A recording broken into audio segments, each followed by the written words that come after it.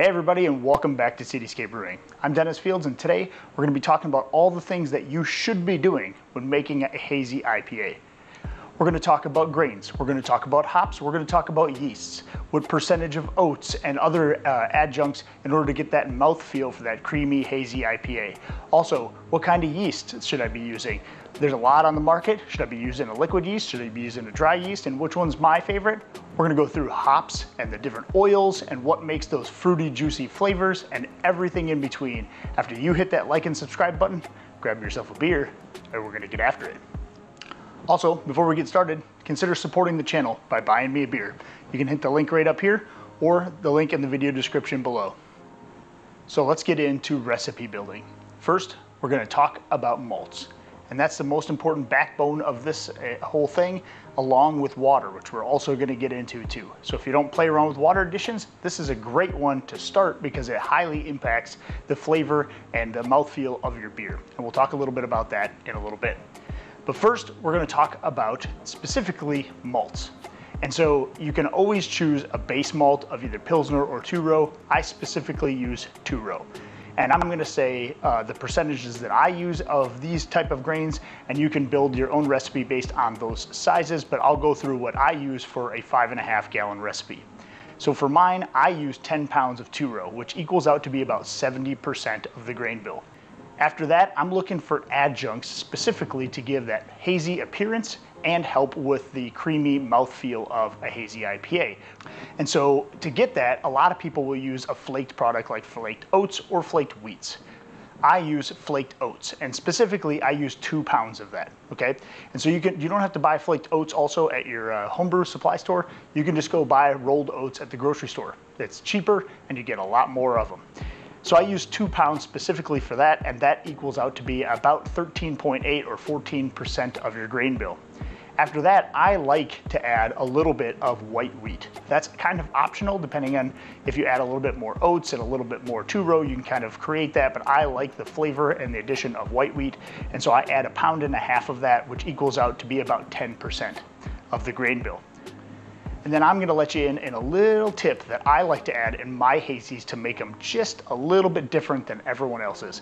And that is 1/2 pound of honey malt. And so that'll equal out to be about 3.5% of your grain bill. That honey malt, just a little tiny fraction that's in there, is gonna help give that a little bit different of a flavor. There's a little bit of a sweetness in the back end, a little bit of honey, and that's gonna help complement all those fruity esters and fruitiness flavors that we're gonna get from all the hops and the different yeast that we're gonna be adding later on.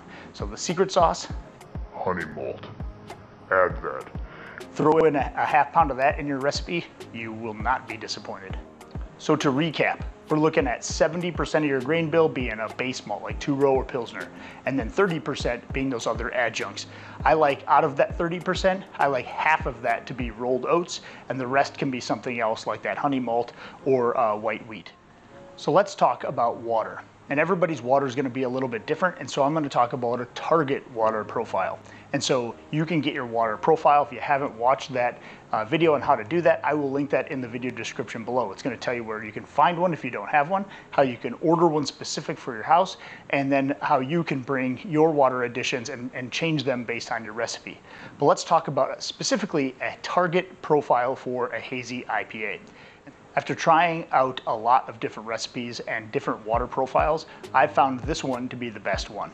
I like to have 75 for calcium, 5 for magnesium, 10 for sodium, 50 for chloride, and 150 for sulfate.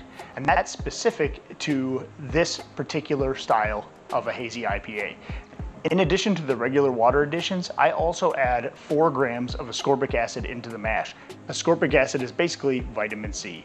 That's gonna help prevent oxidation, specifically for hazy IPAs, but I also do this for pale ales and regular American IPAs, because that's gonna help scrub out any potential for oxidation when you're transferring or doing anything, even if you're trying to purge your kegs and that kind of stuff. A lot of breweries actually do this when they can to preserve the shelf life of those specific styles that are susceptible to oxidation. All right, so how do I pick hops? Well, I don't just draw them out of a hat and see what happens when I put them in a hazy IPA. I actually look at the oil breakdowns per hop in order to pick specific styles that are gonna give those fruity flavors like grapefruit, mango, pineapple, citrus, etc. In order to get the information, you go straight to the source. So in this case, I actually printed off these cheat sheets, which I will put in front of you on the screen so you can go ahead and screenshot them. They're from Yakima Chief hops, and they're really a survivable compound breakdown for their specific hops. Each variety of hops has a different breakdown of oils. So looking at these charts, I'm gonna try and find some that are high in geraniol and linalool specifically, and then a few others that are gonna give some of those flavors that we're going for. For this recipe, I'm choosing Citra, Centennial, Amarillo, Sabro, and Mandarina Bavaria. These specific ones I'm gonna be adding at different times throughout the boil. In most instances, most people will not put any type of hops in the boil at all. They're gonna add them most at Whirlpool, which is basically like when you're cooling down your wort, you're gonna stop that cooling process at about 175 degrees. You let it sit for a hop stand for about 15 minutes, and then you continue cooling down. The rest of the hops will go in at high Krausen during your fermentation process. And that's gonna help with the biotransformation of those oils and the specific yeast, which we'll talk about next, do its job in turning those into those fruitier, citrusy flavors. In my specific case, I like to add a few ounces of hops in the boil itself. In this case, my hazies are gonna be somewhere between 20 and 30 IBUs, depending on how much I add during the boil itself. I don't like to go any higher than 30, but I'm also not going to shy away from hops because I like a little bit of bitterness even in a hazy IPA. If that's not your thing, go ahead and leave those boil additions out. As always, I'm going to have the entire recipe and all of this in the video description below. You can always leave comments below the video if you have any questions. Next, let's talk yeasts. And there's a lot of different ones on the market, from Omega to White Labs to Y yeast, and even some dry yeast options. Let's talk about my three favorites that I've tried. Y yeast London Ale 3 is one of the more popular ones for everyone and a go-to for a lot of different hazy IPAs. There's also a dry yeast from Lallemand called Verdant IPA, and that one's a relatively new yeast and probably one of the only hazy dry yeast options that I know about. And then there's my all-time favorite, which is White Labs London Fog. That's WLP 066. And that's the one I'm going to be using in this recipe today. I specifically made a starter for this one because we're going to be closer to that 1067, 1069 area for original gravity, and I wanted to make sure that this had enough cells to do the job and get it done. So without further ado, let's get our grains milled up, let's get our water additions ready, and let's start mashing in. I added my water additions to the pot and stirred it up really good just before I pour this into my mash tun. Then I'm gonna add my rice hulls and make sure those get mixed up very, very well. Then we're gonna pour in all of the different grains. We're gonna get those stirred up, making sure there's no dough balls.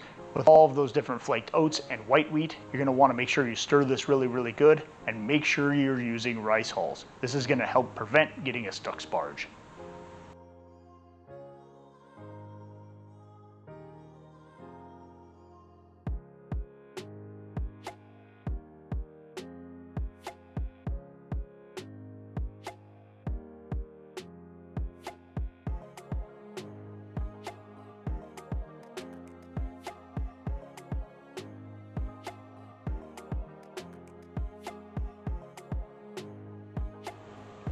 All right, as we're getting closer to a boil here, we're gonna add our firm cap S.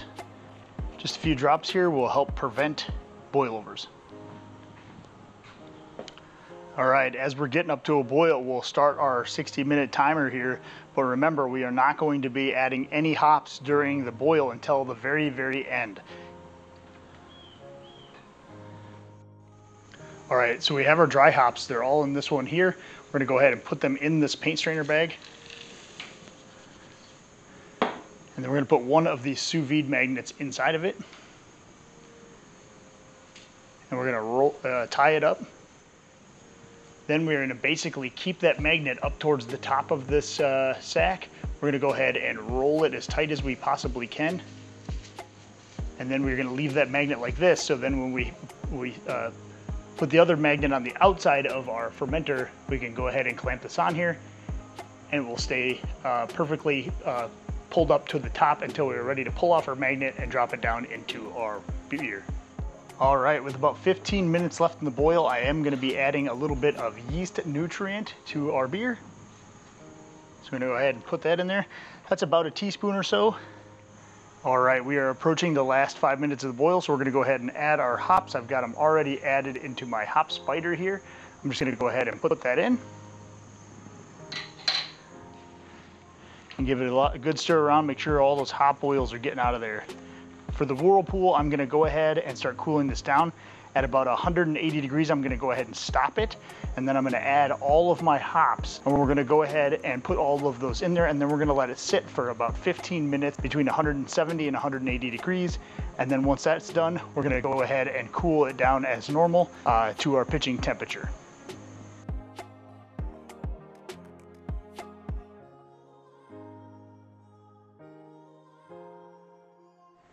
All right, that's gonna finish the brew day portion of it. We're gonna go ahead and pitch our yeast when our wort hits 67 degrees in the fermenter. Once it hits high Krausen, which is about 24 hours or so, I'm gonna go ahead and I'm gonna pull that magnet off, let those hops drop into the wort, or even just, again, slide them down the side, make sure those hops get into the wort. And so then after that, we're gonna let that thing finish out fermentation until a week from now. And then I'm gonna let it condition for another week in the same primary fermenter. After that, I'm gonna cold crash that thing down to the upper 30s or so. And then we're going to keg it, and then we're gonna try it out right at the end. So join me in just a second and we'll see how it turned out. All right, everybody, today is the day we're going to tap our Hazy IPA, which I'm calling Hop Nectar, and giving you guys my honest review for the first time tasting it ever. A couple things to note about fermentation. So this yeast I was using, which is WLP066, which is London Fog from White Labs, that yeast took off like a champ. After 12 hours of pitching it, I already had about an inch or so of Krausen, and about 24 hours, I was able to pull the magnets off of the hop bag, let those things get into the wort, and then it really took off. And the Krausen was so heavy at one point, it was blowing through my airlock, and I needed to put a blow-off tube, and that was still pushing yeast through that blow-off tube, even with about a gallon and a half of headspace on my Monster fermenter. After fermentation was completely finished up, I started the cold crash process, slowly ramping that down to about the mid to upper 30s. Then I was able to close transfer to a keg, and now has been sitting on gas for a couple of days at 30 PSI, and it's good and carved up. So I went ahead and I tapped it. I pitched the first pint. I have not tasted it or smelled it at all. I'm gonna give you guys my reaction to that right now.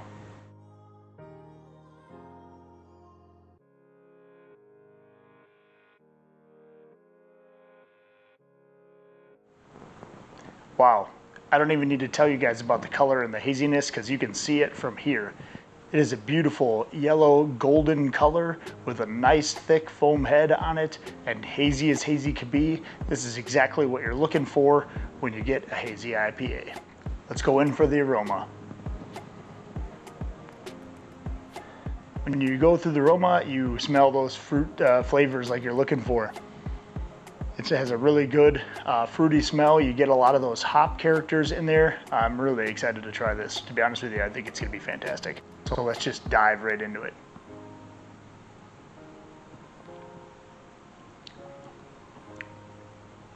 Wow, that might be one of the best Hazy IPAs I've ever made. And I've brewed quite a few of them. That's really good.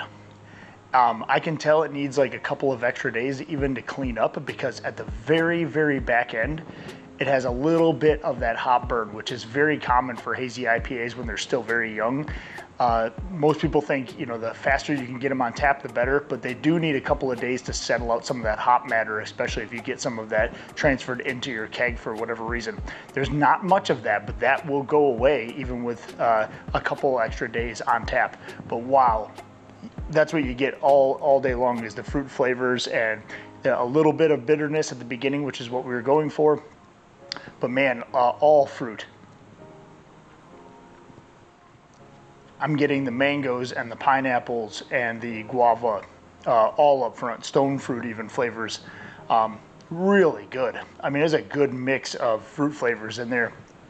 And it's still got that little bit of bitterness bite that I like in a hazy IPA. I don't want them to be overly juice bombed, and this is perfect, right up the alley of what I would be going for when looking for a hazy IPA at any brewery.